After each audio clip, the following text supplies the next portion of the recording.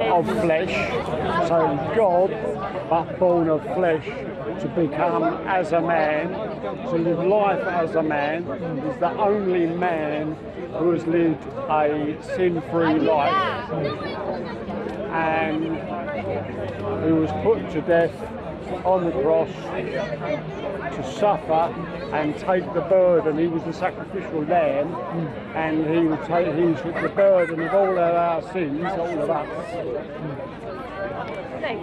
Were born on him. Yeah. So before the universe was created by God, yes, you believe God existed, and alongside he had a son. Yes, God, the Son, and the Holy Spirit, and the Holy Ghost, the Holy Spirit, were all present together before the universe, before there was anything. So before there was anything, in the beginning, God created the heavens and the earth. Sure. So if we were to understand this concept of God, in which do you consider each of these are persons within the Trinity? Not persons, no, the only person was Jesus. Jesus was God manifest as a man. Yeah. So the Father and the Son and the Holy Spirit, these three comprises one God. One. Yeah. Yes. So individually, how much of God are they? They're all. No, individually, like the Father, is he 100% God? Yes. And Jesus is 100% God, and the Holy Spirit is 100% God. If you're 100% God, are you not one God?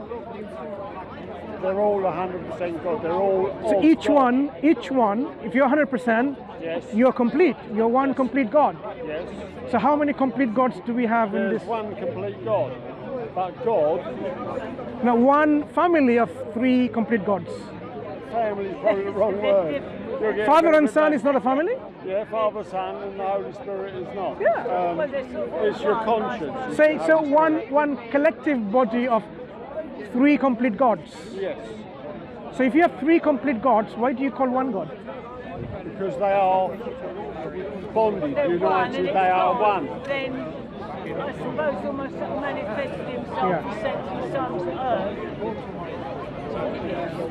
It's part of him. It is still him. It's God almost coming down to earth as a man. That was his son. Yes, that's right. Yeah. When you say son, do you mean God generated him? When you say he's a begotten son, as you said, begotten, what does it even mean?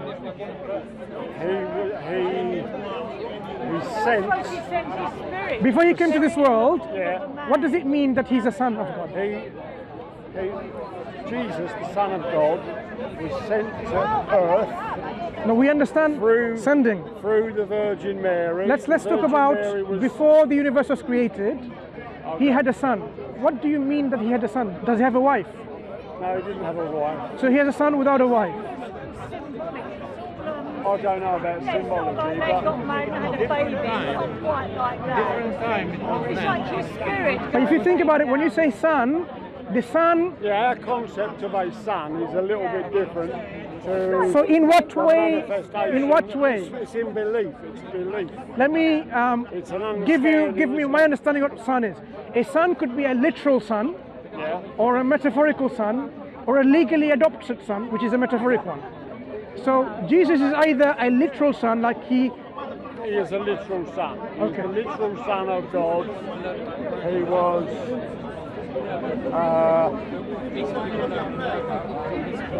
the Holy Spirit visited Mary, and she became the Spirit of God came down, manifested. But before as a man. Before Mary got pregnant, the son already existed.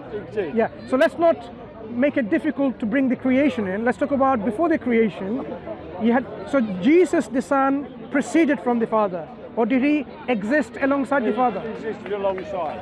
Then how is he the Son? Existed alongside each other. If you and your son exist without a beginning, how you are a son and father of another? I'm not an eternal, ethereal being, am I? I'm not. Do you see my point? You cannot be a son of a father if you exist side by side. Which is where belief and the understanding of the whole concept comes to its face. So let me make it even simpler. Does the Son need the Father for him to be God? Absolutely. So he is dependent on the Father? Yes, the Father, the Son, and the Holy Spirit. Dependent, okay. Dependent upon each other. Do you agree God has to be independent and not dependent on anything? In what way? In any way, shape or form, God is independent for his existence, for his continuation of his life. He doesn't need or depend on anyone or anything. God That's what we mean. Life. God is eternal. No, God is living, ever living. Ever living, yeah. Yeah. For his life, though. In the beginning. No, God existed without a beginning. Yes, absolutely. So if he existed having life, he doesn't need to depend on anyone for his life. No. He's independent. Yes. If the Son is dependent for his life on the Father, then he is not and cannot be God. Because God has to be a being who is totally independent. How can you worship a being who depends on someone else? Does it make sense? I don't think it does. I think that the fact that you've got to believe that Jesus Christ is manifested on earth. He is a part of God. How much part of God is he? I didn't know the percentages, but... But think about it. If he's a part of God, then he's not fully God. If he's fully God, then there are three fully gods, not one God. The Trinity is one God. If Trinity... It's God manifesting himself in different ways to get over a word. Yeah. To win over the people, to win... to bring people back to salvation and so... Right. But once you say Trinity is one God... Yeah. Let's talk about God, because it's like... Did Jesus come to tell people that God was a Trinity? Water can be ice, and it can be steam, and it can be water. Not at the same time. It's all water. Yeah, but not at the same time. Well, it's not, different states. It's not, it's in the three different states. Did Jesus Christ ever say that he was part of God? No.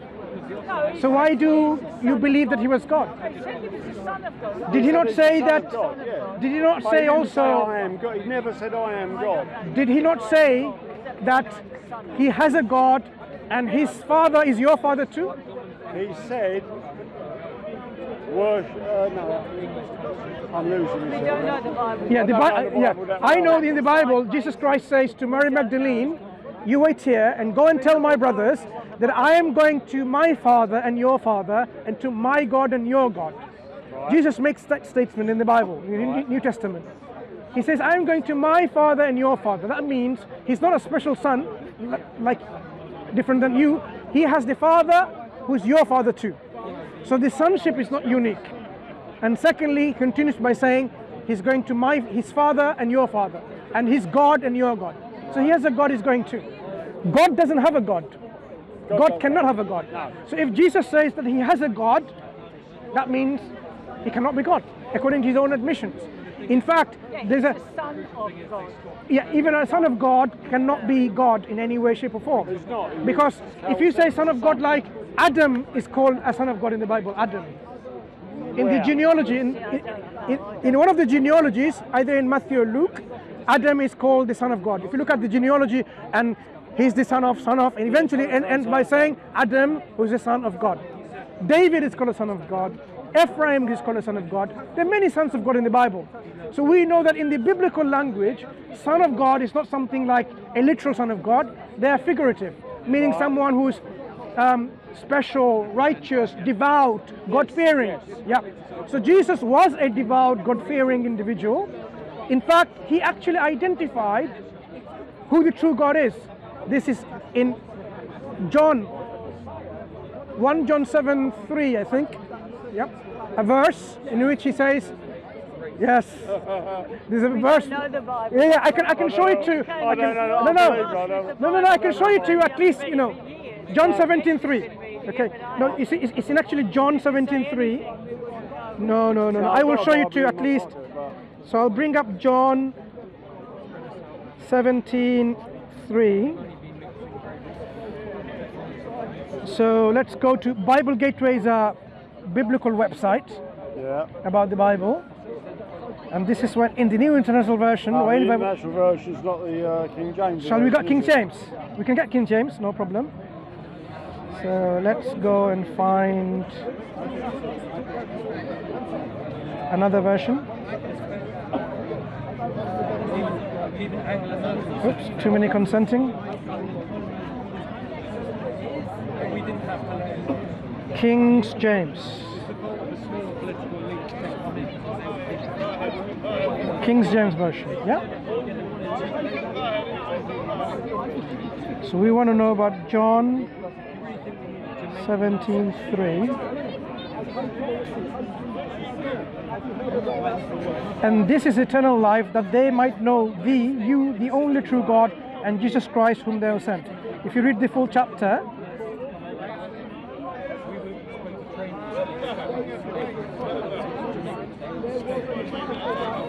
these words spake Jesus, and lifted up his eyes to heaven, and said, Father, the hour is come, glorify the Son, that thy Son also may glorify thee.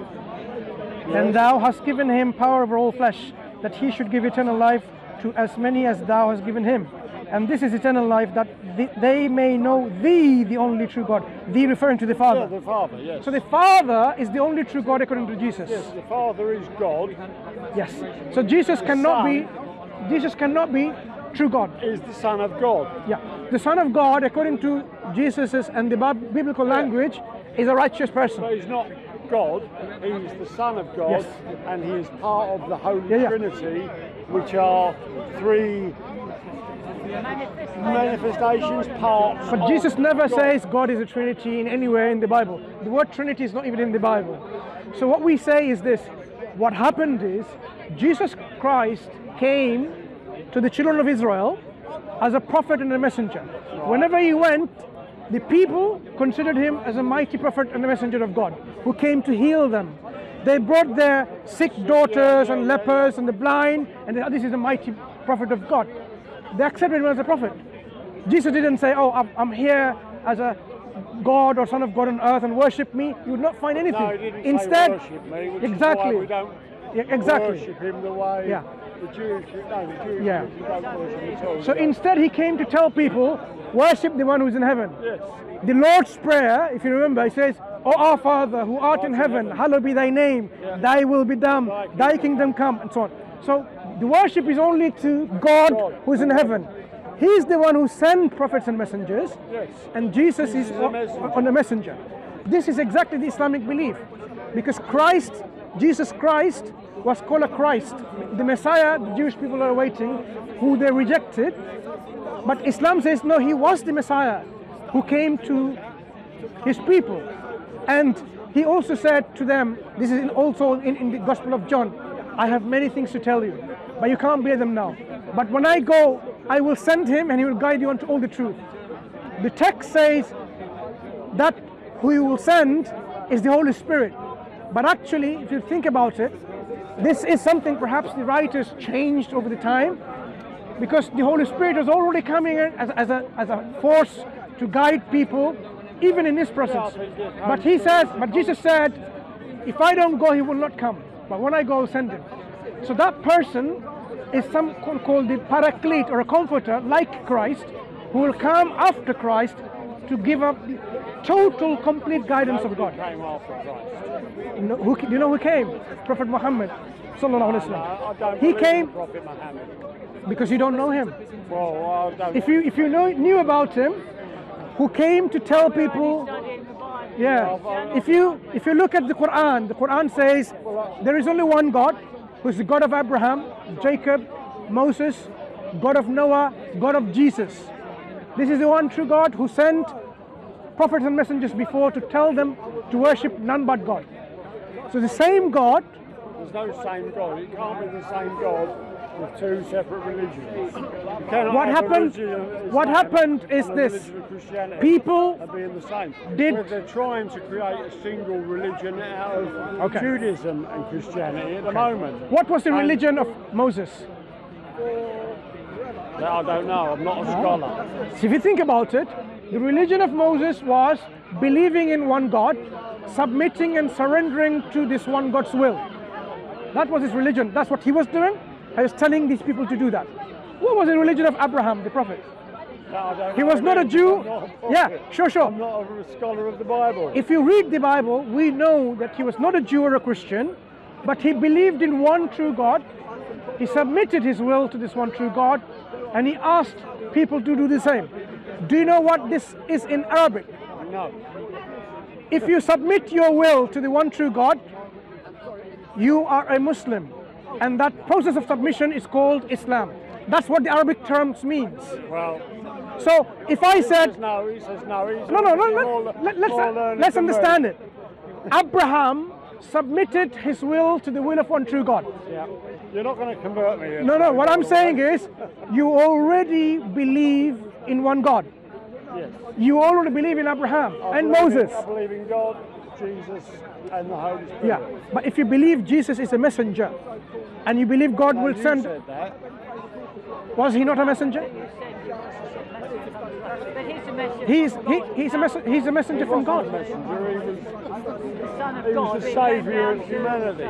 No, he was He a guide. from sin. He was a guide to the people at that time.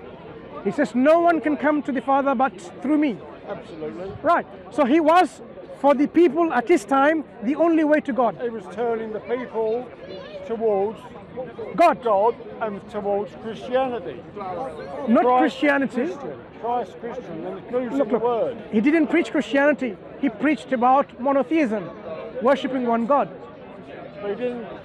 And he talked about someone to come after him who will guide unto the whole of the truth. The church tells you it's the Holy Spirit, but you know that it cannot be the Holy Spirit because the Holy Spirit is already there, and there is not a separate entity like the Holy Spirit. Because, you know, Jesus at one point said, about that hour and about that day, no one knows. No man knows. Not even the angels in heaven. No. Not even the Son, but only who? The Lord. The Father. Even the Holy Spirit is excluded. That means the only one who is all knowledgeable is what Jesus Christ identifies as the Father, who says you should worship. Not the Holy Spirit, not the Son, but the Father. We are saying what Jesus identifies as the Father is the only true God. That is the only true God that we should be worshipping and submitting our will to. And this only true God has sent his final revelation, like he sent revelation before. He sent the final revelation, the Quran. He sent the Gospels, the Injil. I can't speak for the Quran. I don't know. The Quran. Look. If you haven't read the Gospels, you would have said, I don't know anything about the Gospels, because you've read about the Bible, the Gospels. You know about it. When you read the Quran, sure. When you read the Quran, you will see that your heart and mind will say, yes, this is the same God that has revealed the new message with proof and evidence. Because We'll have to read it. you have to read it, because the Quran is giving you evidence for its divine origin. Yeah, but It tells you. I think I would find myself way too confused if I read the Bible, read the Quran, read the Hindu. Confusion would be clarified, because you would see that the true revelation from God will give you clarification and contentment in the heart and the mind. I pray for discernment. When you read the Quran, my friend, what's your name? I'm Peter. Peter, and what's your name? Carol. Peter and Carol, I'm Mansur. Pleasure speaking to you. Right. When you read the Quran, it will resonate with you in your heart and your mind, and you will say, it makes sense. There is one God. Well, I'm trying to get the Bible to resonate with me, and yeah, you see, the Bible, what people don't know, has undergone so much changes with the hands of man. There were many. you know, the Quran is old. Yeah. We can tell you how the Quran protected itself from the changes, but to give you the flavor of the Bible, there were many Gospels written, not the 4 only. And some of these Gospels are now in museums and libraries. Like you probably heard of the Gospel of Judas, Gospel of Peter, Gospel of Mary, Gospel of Infancy, Gospel of St. Thomas. Yeah, there's a whole people call is it called the Jesus Seminar or something? They believe in these 5 Gospels. It's a saying Gospels of the 114 sayings. So there are many Gospels. Yeah, we know they existed, and they contradict between themselves. but the church only chose 4 without giving reasons how, right? So what we are saying is the Bible underwent changes within the hands of people as they seemed theologically, dogmatically fit for their belief and whatever. The Quran, when it was revealed, sent down to Prophet Muhammad sallallahu alaihi wasallam, he was not even a lettered person who didn't know how to read or write. It was given to him in his heart, and then he dictated, and they wrote it down, and they memorized it. That's the same with the Testaments. So, Matthew, Mark, Luke, and John. Yeah. So the Quran was written down and memorized. Each sentence, each ayah is called an each, like a verse, and each word, each phrases, all of it was memorized, and it was written down from day 1 to this day. So we fast in the month of Ramadan. Yeah. In this month of Ramadan, do you know what we do in the mosques at evening prayer? Never been in there. We invite you to go and visit, please. You will see the difference and experience it. It's worth going. And enjoy the food as well in Ramadan when we break our fast. Oh, yeah, beautiful, fast. delicious food. Now, it was Sunday, in Ramadan, not this month. Oh, right. In Ramadan. Yeah. You're invited to one of those mosques. Please do visit. The Imam, the one who leads the prayer, he recites the whole of the Quran from beginning to end in this 30 days or 27 days he finishes, right? Without looking at it. If he makes some mistakes, so many people behind him to correct the mistakes. So this practice goes on months before, years before, decades before, all the way throughout. If you have memorized a book by the letter, like things like, these men had with the Bible. No one has memorized the whole Bible that we know of today. Yeah, do you know of anyone who memorized the whole Bible? You probably won't find anyone. But Quran is about 600 pages, and it's memorized letter by letter, sound by sound. So because it's memorized like this, it's impossible to corrupt it. It's just a mantra then, though, isn't it? You're just spilling out the same words that you think. But it has meanings, right? So when we recite, for example, say, Qul huwa Allahu ahad, say He is one, the only, Allahu samad, the one who is absolute, eternal, the one who is independent. Lam yalid wa lam yulad. This is what the Quran says. He is not someone who is begotten, someone who produces children. Walam yakul lahu kufuwan ahad. There's nothing like unto him. Where did Jesus come from in the Quran? Quran has a story, or historical narration, a chapter called Surah Maryam. Chapter of Maryam, it tells us how when Maryam was given glad tidings by the angels that God chose her to be a sign to the people. And she said, how can I have a son when no man has touched me? Because she was pure and chaste. She didn't commit adultery. Yeah. And the angel said, it's decided by God, whatever God wants to create, it's so easy for him. So God gave his word. God gave his word. Mary became pregnant because of this word. And she brought the child when she delivered the child, because now people will say, like, what have you done? So when she brought the baby, they said, oh, sister of Harun, what have you done? Your father and mother, they weren't unchaste and ungodly people, and you have now got a child without marriage? How could she have defended herself? There's no way she could say, oh, God gave me a son. She only pointed to the child. And they said, how can we speak to a child who's in the cradle? I mean, how can we? The baby Jesus spoke. In the Quran, the baby Jesus saying, I am a servant of God, slave of God. I mean, that's the reality, my friend. Peter. I don't know how the baby is a Jewish fable. No, the miracle, that miracle is a miracle that saved her from accusation of adultery. Yeah. Because if she said, look, God gave me the child, she would have been stoned to death. Well, that's what exactly. She would have been stoned to death, because according to the Jewish law, if you have brought something without a marriage, you'll be stoned to death. But when the baby Jesus spoke... what does that make of your religion then? Your religion is so barbaric, you're going to stone a woman to death? When Moses was given the law to stone people to death, was that barbaric? Moses wasn't given the law to stone people to death. Thou shalt not kill, I believe, is one of the laws. It is a Mosaic law, stoning people to death. Well, it's nothing new. Wrong. Even if it came from God, it's wrong, is it? I don't believe God told anybody to kill anybody, and he if wouldn't have told anybody. If God gives a law, he wouldn't have told anybody to kill someone by a barbaric method such as stoning. So even if God came from the cradle, came from the gospel of the infancy of Jesus Christ. It's a 2nd century Arabic apocryphal fable from Egypt. That's where they got it from. You see, the utter desperation of trying to save. Yeah. You know what? I don't want to get into a conversation, but you can read it. Yeah.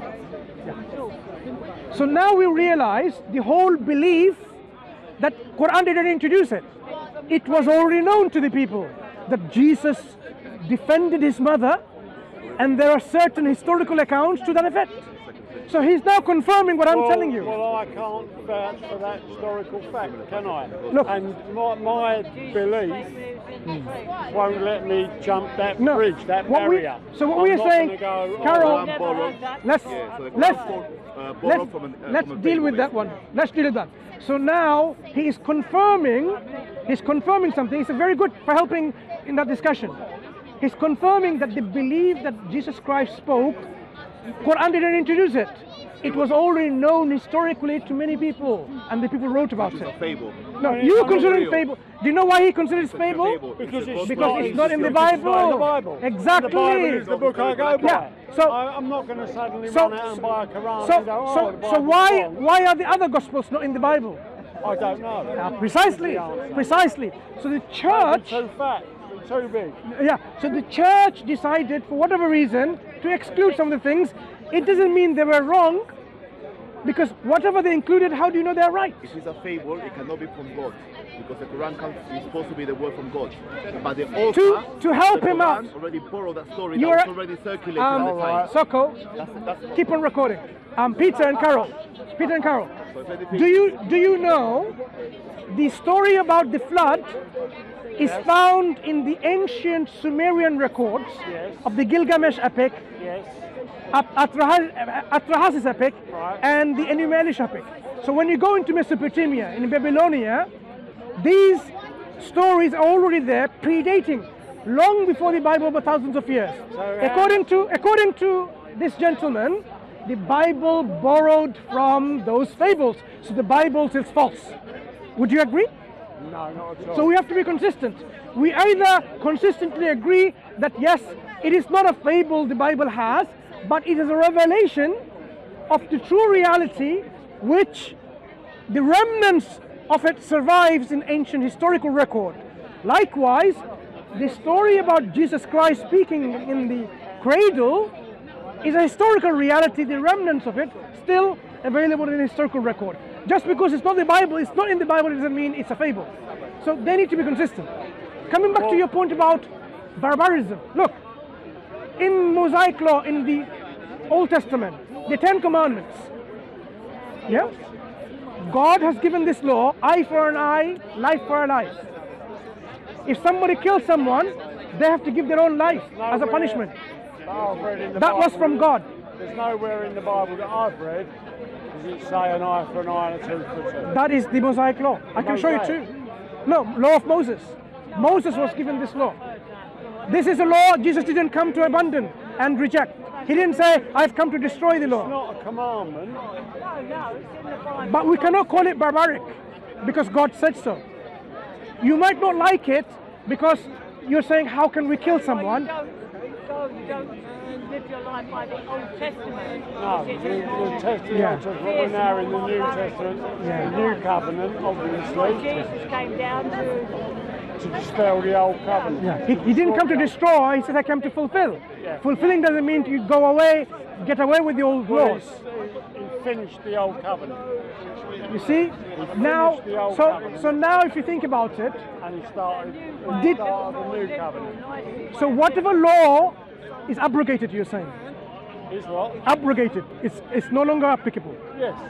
But to say that once God gave that law as someone is a barbaric law would not be fair, because if indeed that those laws came from God, then God's in His wisdom, He gave a just law. To give you, let me give you a simple example. You see, we don't expect people to kill one another. Killing. Right. If the punishment for killing was £20 fine in this country, do you think it's going to stop people killing each other, reduces crime? The crime remains the same or increase? I would imagine it would increase. It will increase because the crime and the punishment is not congruent, it doesn't match. If the punishment is £20, someone got 30 quid, I've got 40 quid, I can get away with 2 murder. It's not going to prevent them. But if you say, if you kill someone unjustly, you will be killed in return, they'll be thinking twice. It has a deterrent effect. Years ago. Yeah, and that is why in many countries which stop doing that, the crime rate has not come down, because the crime rate continues. You put them behind bars and they gather together to make a better criminal when they come out, and that's what they do. Plan, plot, and they will come out and commit the crime again. Islam says it gives you harsh punishment as a deterrent effect, so that they don't do that. Cut your hand off for stealing. So that, do you know what this did?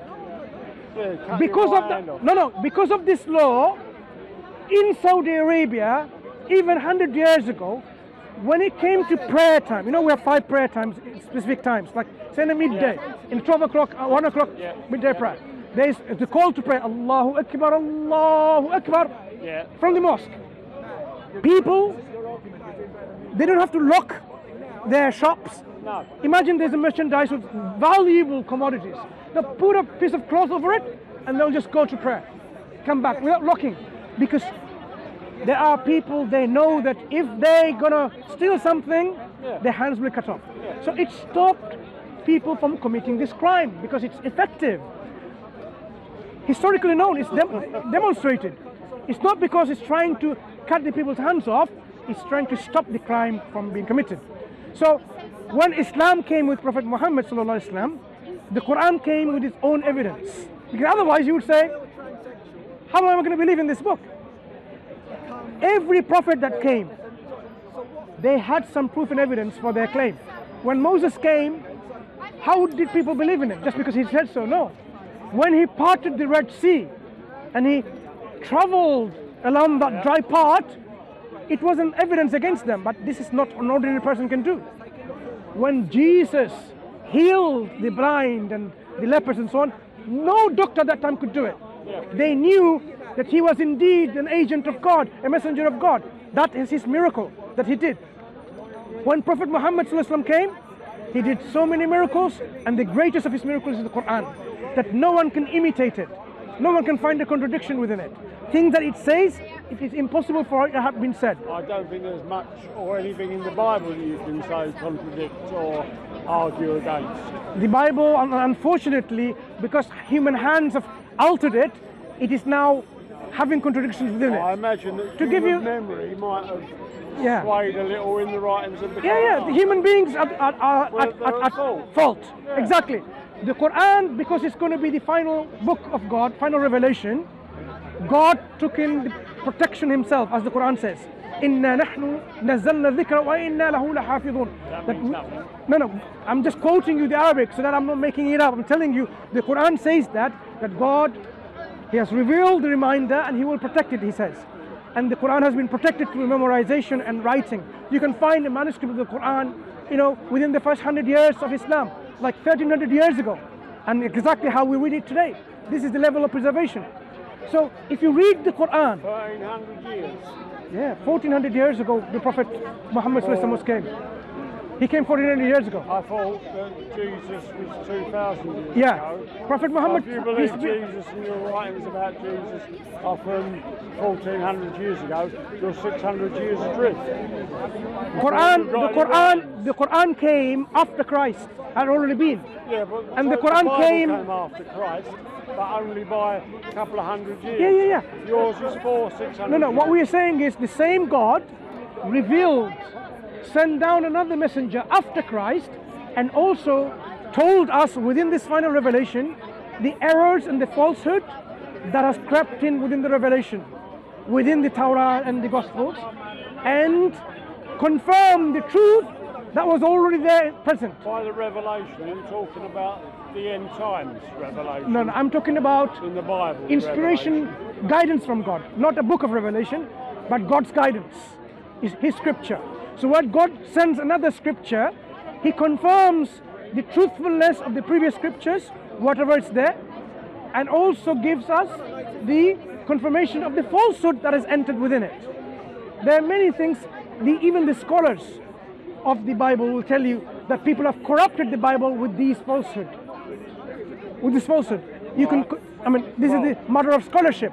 So the Quran came to give us the final guidance without any confusion, so that we can truly worship God and be content and be saved from the hellfire and be in paradise. And this is only way possible by submitting ourselves to the final messenger, that what is brought from God. Okay. You take care, Peter. Please do read the Quran. We have to read the Quran. You have to read the Quran, read about Prophet Muhammad, and then you will see what we're talking about. Okay? Nice, pleasure speaking to you, Carol and Peter. You take care. Okay? Thank you. Thank you. Thank you.